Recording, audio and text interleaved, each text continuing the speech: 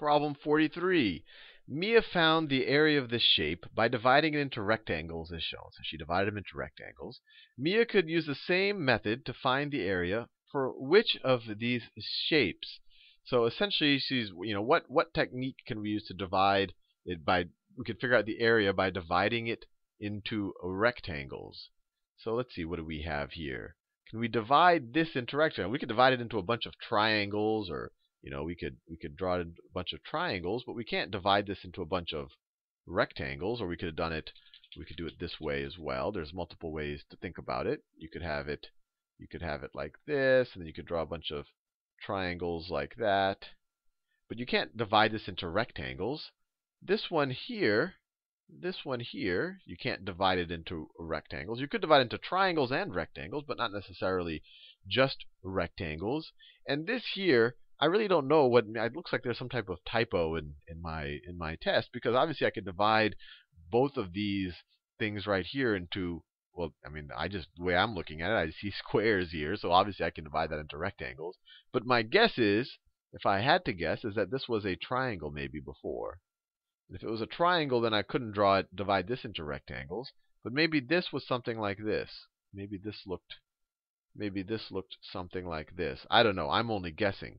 If it did look like this, then we could divide it into rectangles the same way that she did up here and figure out its area. So assuming that there was some type of typo in this problem, I'm going to go with choice D. If choice D was supposed to look like a figure like that, then you could actually divide it into a bunch of rectangles. Problem 44. Oh, I see. Do you know what these probably were? These were probably the right angle. These were probably to show us that these are right angles right there. So that's a right angle. That's a right angle. And maybe, well, I don't know what else they were trying to show us. Maybe, well, who knows? Well, you see what I'm going at. There's clearly some type of typo on that problem. 44. Simplify. X squared minus 3x plus 1 minus x squared plus 2x plus 7. So let's just write it out. We have x squared minus 3x plus 1.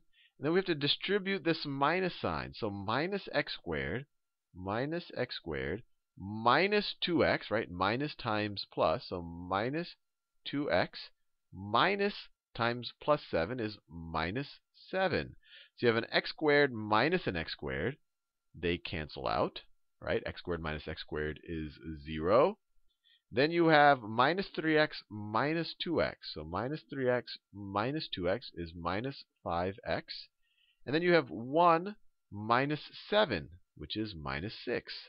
So you're left with minus 5x minus 6, which is choice C. Problem 45. What are the coordinates of the x-intercept of the line 3x plus 4y is equal to 12? There, I want to know the x-intercept. Remember, the x-intercept, if this is a line, and this is a line, we draw the axes, and say the line looks, I don't know what it looks like. Say the line looks something like this.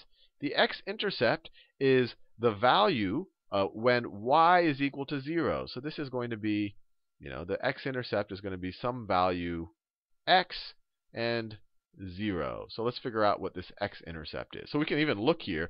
This is definitely not an x-intercept. This is a y-intercept.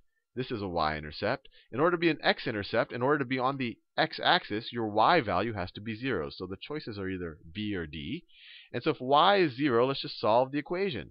If y is, so 3x plus 4 times 0 is equal to 12, or we get 3x is equal to 12, right? That's just 0 right there.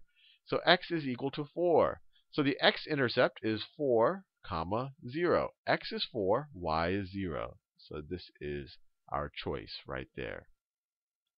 46. Which of the following statement describes parallel lines? And parallel lines are just two lines that never intersect, that have the same slope, and they don't sit on top of each other. So those would be two parallel lines right there. Same y-intercepts, but different slopes. No, I just said they have to have the same slope. And they never intersect, so they can't have the same y-intercepts. So it's not that one. Same slope, but different y-intercepts. That looks right.